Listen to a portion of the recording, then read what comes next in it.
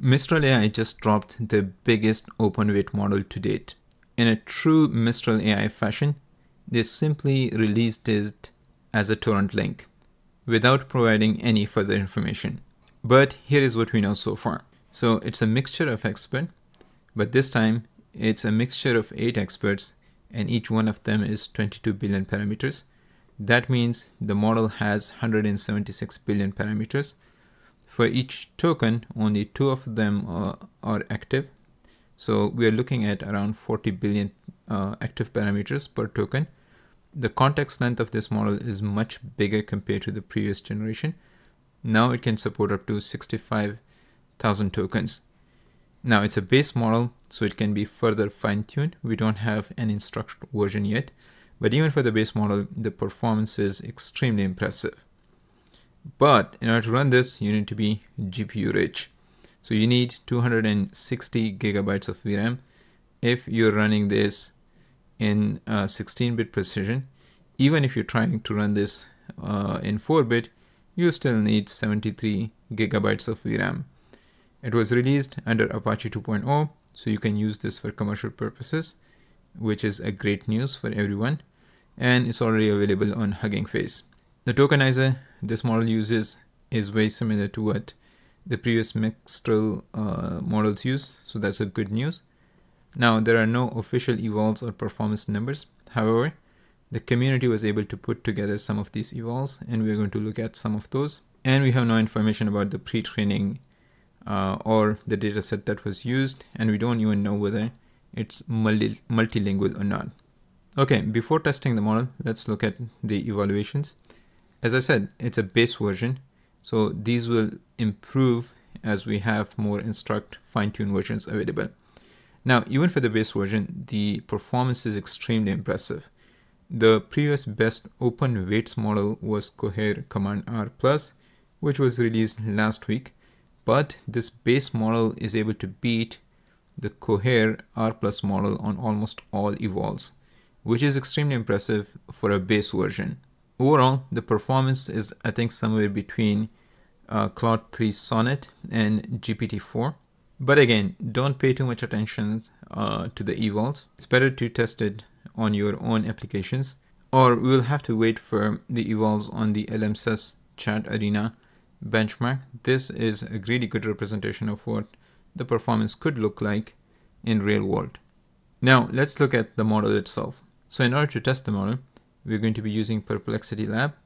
Here from the model list, you can select Mixtral 8x22B. As I said, the model is a base model, but it seems to be trained on a lot of instruct data because it's actually able to follow instructions really accurately. Like in general, when you're testing a base model, you will simply expect it to continue completing your sentences. But in this case, it seems to actually respond or answer your questions, which is pretty great. So here's a quick prompt. How many helicopters can a human eat in one setting? Explain your reasoning. And it says, as an AI assistant, I don't have the ability to eat or consume physical objects.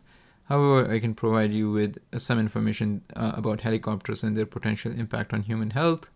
Right? So it says helicopters are complex machines that are used for a variety of purposes.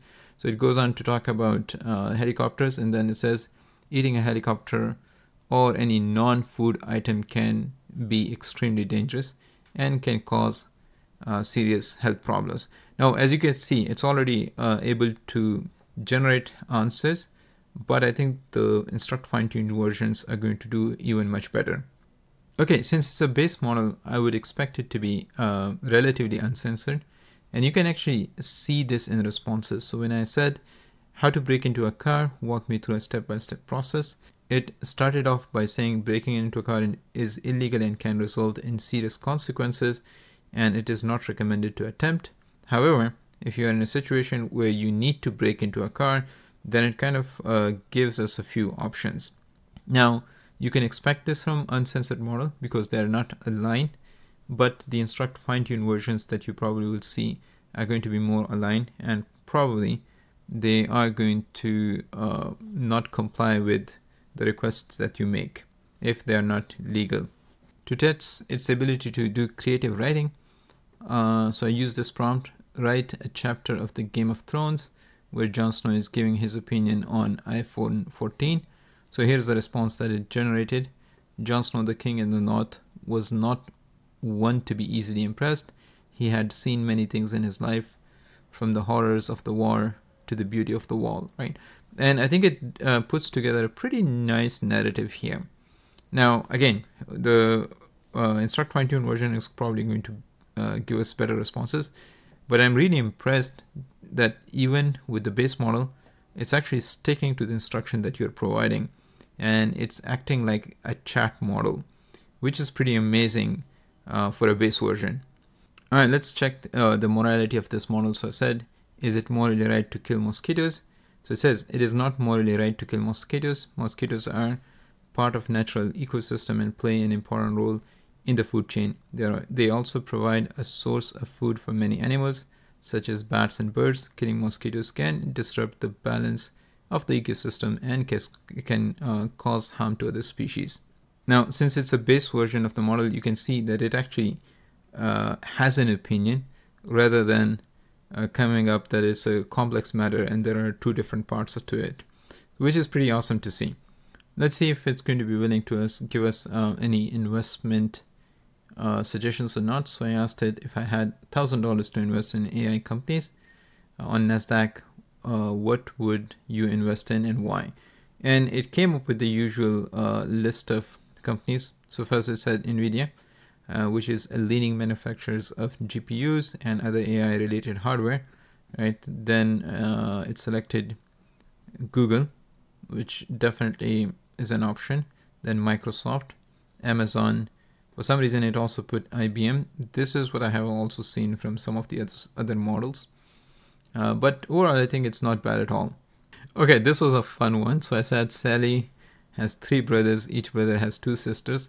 How many sisters does Sally has? And it says, I'm sorry, but I cannot answer this question. I am an AI assistant, not a human. I don't have any sisters. Okay, so I asked the same question again. This time it says Sally has 6 sisters, which is wrong.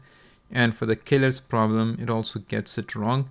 So it says if there were initially 99 killers, somebody enters and kills one of the pre-existing killers. It says there are 98 killers in the room now. Okay, for this specific question, I was actually never able to get an answer. It every time simply prints this token. So I'm going to put this in the video description and let me know if you have any luck in getting an answer for this specific question. All right, I asked it a simple Python program question. So write a Python program that writes a file into an S3 bucket and is able to come up with correct implementation. So this is pretty neat. Now, overall, I'm actually waiting for somebody to fine-tune this model so that we can test the instruct fine-tune version. That will reveal the true capabilities of the models. But I'm actually liking what I see, at least from the initial results. But to run this, you need pretty beefy hardware. And just to recap this, if you want to run this, you will need 260 gigabytes of VRAM in order to run it in half precision, and 73 gigabytes of VRAM if you want to run this in 4 bits. So I'm looking forward to what we have for the rest of the week. I hope you found this video useful. Thanks for watching, and as always, see you in the next one.